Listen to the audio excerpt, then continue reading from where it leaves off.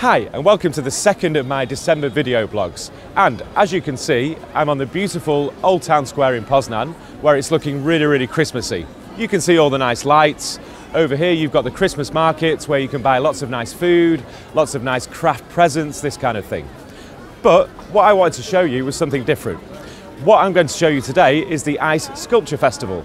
Now what you can see to my right is lots of ice sculptures that people have been creating for the last 9 hours.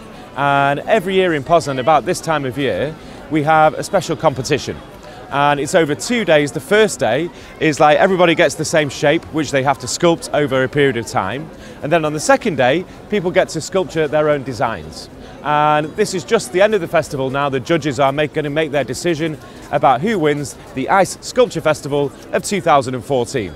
So if you look along here, you can see all the different wonderful designs of things that are made out of ice with pickaxes and knives and this kind of thing. And people from all over the world come here to Poznań to take part in this festival.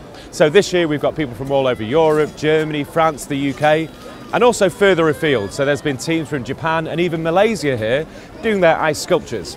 So the next time you're in Poznań around Christmas time, if you come a couple of weeks before Christmas, you can enjoy the Christmas markets. You can also enjoy the Ice Sculpture Festival.